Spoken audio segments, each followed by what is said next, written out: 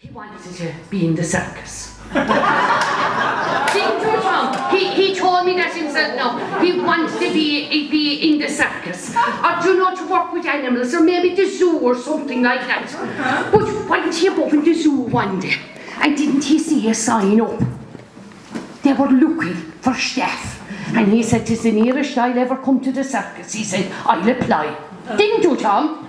He did. He applied. He went in anyway and applied for the job. And the old man came up and he said, "Look," he said, "all right." He said, "We will give you a trial." He said, "A trial for a few days." He said, "Look," he said, "no." He said, "Go out first," he said, "and you must clean out from the giraffes over there, and you must lay out all these jobs." Sure, Tom, the hardy man from West Kerry, no bother to him to do any job like that. But then his next job was that he said, "Look," he said, "we've a busload of school children coming in," he said, "and the old gorilla," he said, "there is off its feet and eating it as lively as it was. There's a gorilla suit there in the corner," he said.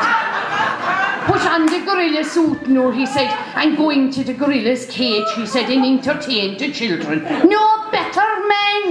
In he went to the cage with the gorilla suit in. The children came on and they were throwing peanuts at him and he was throwing them back. They were throwing bananas and he was throwing them back. And you know, he was really taking to the job. And he was bouncing and leaping and jumping around the place, you see, to entertain the children. But you know the way you could take it a step too far.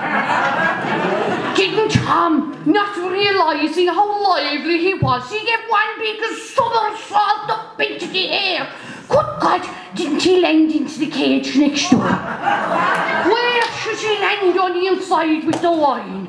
Well, when he realised where he was, he opened his mouth wide and he started to roar.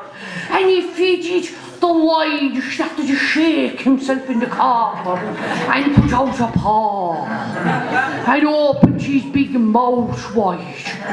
And he said, "Will you shut up and I'll get the two of us sacked."